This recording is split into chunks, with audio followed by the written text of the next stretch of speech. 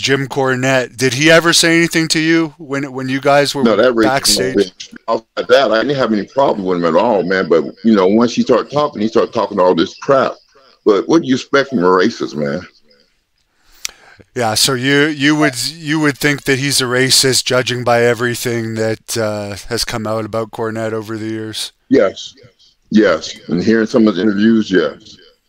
There's a story of Jim Cornette saying that you went to some NWA show and after your WWE run and a limo wouldn't show up to pick you up, so you refused to wrestle, so you flew all the way from Texas to not even get paid. What, I know that can't be the real Yeah. story.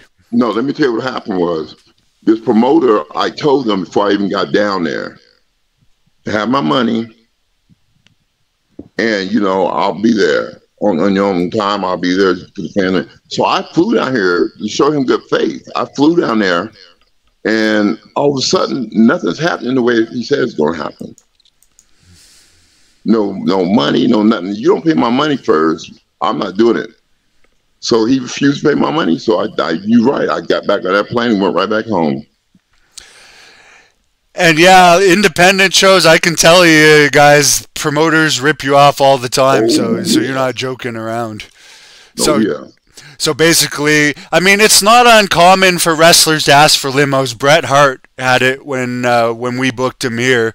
Some wrestlers have that, but you're saying it wasn't that. The promoter was just using it as an No, excuse. it wasn't that at all. The problem was he did not have my money before he come and pick me up.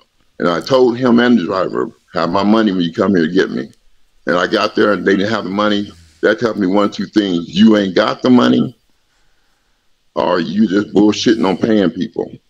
So I got back on that plane and went right back home. You never really did that many independents, did you? Were you just done with wrestling after WCW? Yeah, I was burnt out with it, man.